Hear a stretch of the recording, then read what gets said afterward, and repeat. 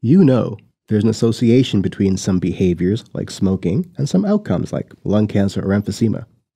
But do you know how to measure that association? Or how do you know if it's big or small? Do you also know that pretty much every telephone survey ever done has a built-in bias that might make the conclusions a little problematic? Do you know what constitutes ethics in research? Can you design an ethical research study? In this course, I'm going to help you find the answer to these questions and more. The course is called Epidemiology, and I think it's going to help you prepare for your medical exams. Hi, my name is Raywat Deonandan, and I received my doctorate degree in epidemiology and biostatistics in 2001. Since then, I've been traveling the world talking about epidemiology in a variety of contexts to a variety of audiences. I'm also an author and a journalist, as well as a professor and educator. And so I think that's given me a particular skill set in communicating technical ideas to a variety of audiences. You can benefit from my particular set of skills as a teacher and communicator in this particular course. Together, we're going to dig deeper into this fascinating topic called epidemiology.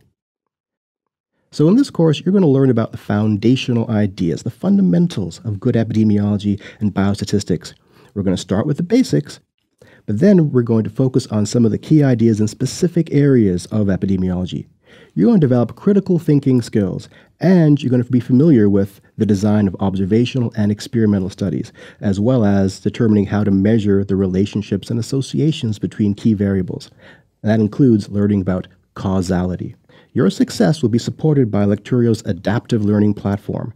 You'll be provided with additional questions and material for download. Learn wherever and whenever you want with Lecturio's mobile apps. After this course, you'll have all it takes to create your own studies. You'll be familiar with how to analyze them as well.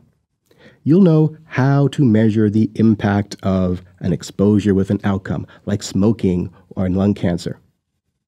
You'll also learn about sensitivity and specificity and other ways to diagnose the qualities of a screening test. These are important concepts for preparing for your USMLE exam. So, take your time in this course, and I promise you, together, we're going to explore the foundational concepts of epidemiology, and you're going to find it fascinating.